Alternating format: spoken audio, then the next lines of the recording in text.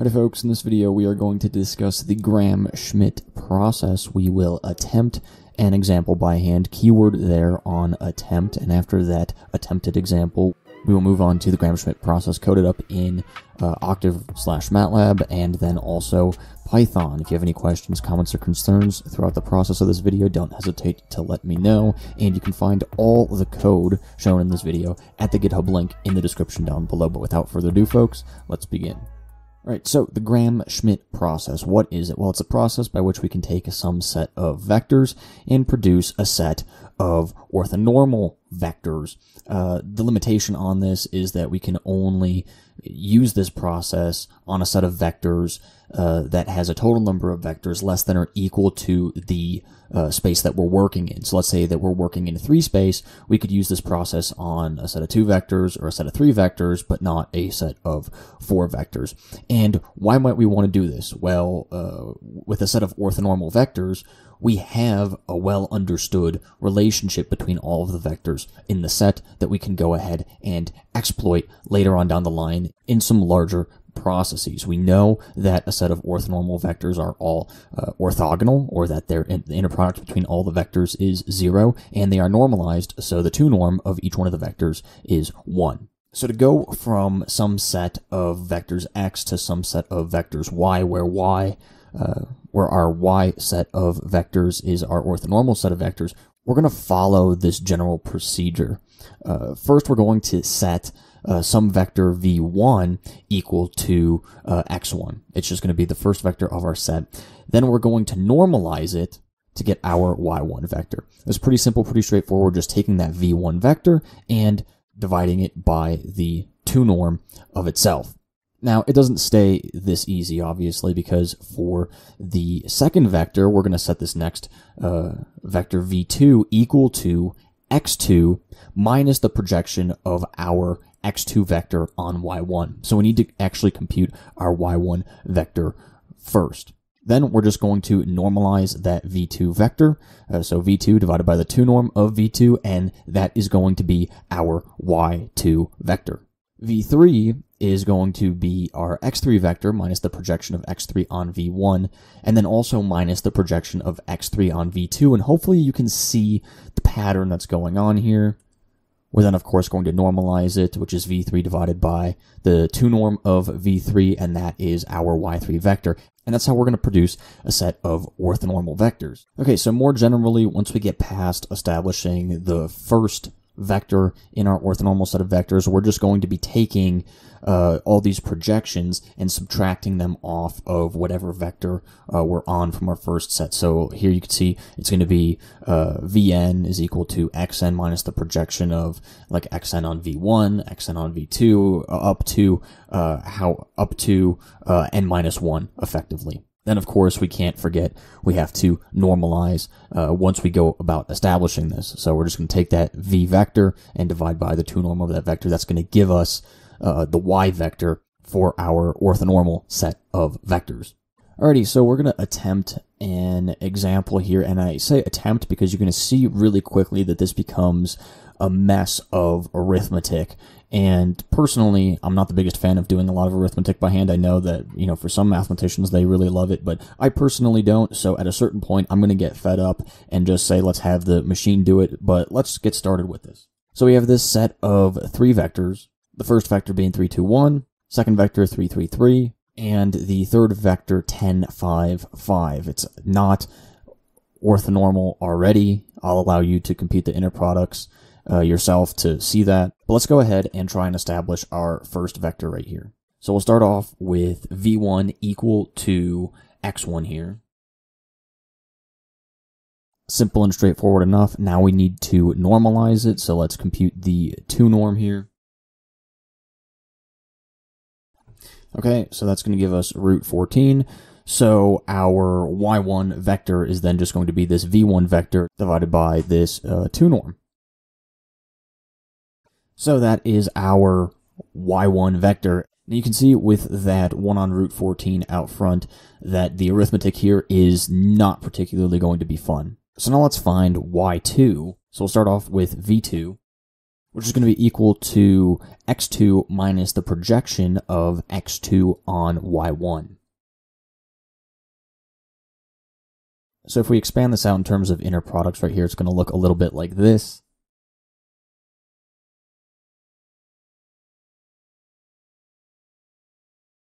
Okay, so actually going through this now, we're going to have to carry through that 1 on root 14 term, which is just not going to look nice.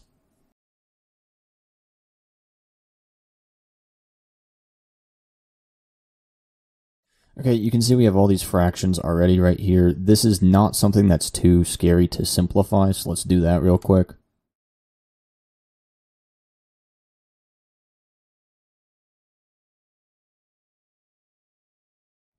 Okay, so simplifying this, we still have a really annoying fraction out in front. That could be simplified down to 9/7 if we really wanted to, but that doesn't change the fact that we're already running into just tons of fractions and a lot of arithmetic that is just not fun to do by hand. And honestly, I'm willing to wager, without even checking my work, that I made some error in here. But you can see already, this is already becoming quite a bit of a mess. And this is why we have computers, so that computers can handle all this stuff much faster than us. So let's just jump straight away into the code, and we're just going to cut off this example right here. Hopefully you see from this example, though, which is what I want to show, is just that doing this by hand really is not fun at all, unless you love doing a lot of arithmetic. Alright, so jumping over to the code, we're going to start off in Octave, which is not too different from MATLAB. So for those of you MATLAB coders out there, this also will hopefully be helpful to you. We're going to start off with this first function called Gram-Schmidt. It's going to accept an A matrix and return a matrix called Q. And the reason why we're using a matrix is because we're actually going to be sliding each vector into the column of a matrix. So hopefully you can see a little bit of foreshadowing as to where we're going with this. We're going to group the set of vectors as a matrix because matrices are really easy to use on a computer, okay? So in this function, the first thing we're doing is we're getting the size or the dimensions of our matrix. Then we're going to establish our Q matrix with all zeros using the dimensions of our A matrix. Okay, then right away after establishing our Q matrix, we are going to be taking care of that first vector in our orthonormal set of vectors. We're going to take the first column from our A matrix, normalize it, and that is our first orthonormal vector, just like what we did before. Then this first loop here is going to kick off the first part of our projections. So we're going to set each subsequent vector Q equal to A, so that's going to be like kind of our V vector from what we were using before. And then this loop right here is going to start out all the projections going forward. So we're setting Vn equal to Xn, and then in this inner loop, we're doing all those projections. Then right at the end, we are taking that V vector that we're storing kind of in our Q matrix as a column, and we are normalizing that column. This next function here just computes the inner product, but the inner product between all of the columns of this Q vector, once we produce it using the Gram-Schmidt process and this Gram-Schmidt function, should be 0 between all these different vectors. Then down here, we are generating a random A matrix that is 3 by 3 with values between 0 and 10. We're computing all the inner products of that A matrix to ensure that they are not orthonormal already, or that the columns are not orthonormal already. We're using the Gram-Schmidt process to produce our Q matrix, which again, hopefully you can kind of see the foreshadowing as to where we might be going with this. Then we're computing the inner products, and we're doing this last little check right here, which I'll explain more once we run this code. Alright, so we're going to go ahead and run this code in Octave, this Gram-Schmidt code. And you can see that on my machine it's giving me this little warning message we can just ignore. So here we have our A matrix. When computing all the inner products, you can see clearly it is not orthogonal or even orthonormal for that matter. Then we go ahead and we have this Q matrix that our Gram-Schmidt process produced. And notice that the inner product between all of these is on very small orders. So 10 to the negative 16, 10 to the negative 17, 10 to the negative 15, all those we can chalk up to be floating point arithmetic error and round those to be 0. So the inner product is 0 between all these. So everything's checking out. But notice this other check that I'm doing right here where we're taking our Q matrix and we're multiplying it by Q transpose. I'll let you go ahead and take a look at this matrix to see if you recognize any pattern. Hopefully you see that there's ones along the diagonal and that there's really small numbers, again, that we could chalk up to floating point arithmetic error on the off diagonals. We can leverage this bit of knowledge to do some pretty powerful things. All right, let's just run this one more time to just make sure that everything's, happening the same way we want it to. And again, we see the same thing. Here's our A matrix. The inner products are obviously not 0, so these are not orthogonal or orthonormal. Here's a Q matrix that's being produced. Again, a bunch of decimals, so you don't really want to do this by hand. All our inner products here are on order of 10 to the negative 16, so we could chalk that up to a floating point arithmetic error, and we can just go ahead, round those to be 0.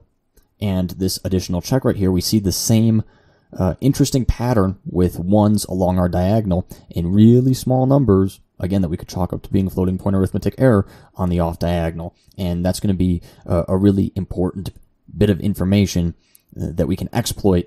All right, onto the Python code. This doesn't change up too much. We're going to use NumPy to manage all the matrix type stuff right here, but everything doesn't change too much from the Octave or MATLAB code.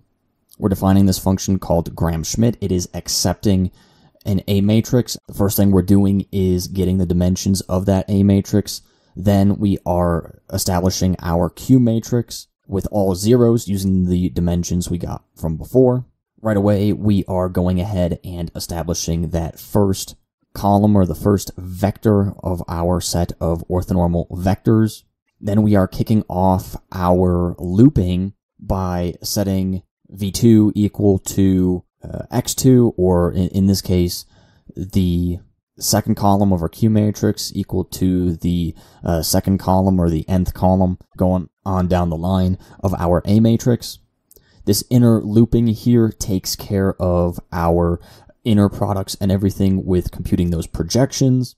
And then once we subtract off all those projections, we can just go ahead and normalize the column of that matrix, which gives us the next vector in our set of orthonormal vectors. In the main function, we're pretty much doing the same exact thing from before. We're generating a random 3x3 matrix with values between 0 and 10. We are computing our Q matrix with our Gram-Schmidt function. And then rather than go ahead and just compute all the different inner products, we are just going to use that check from the Octave code from before.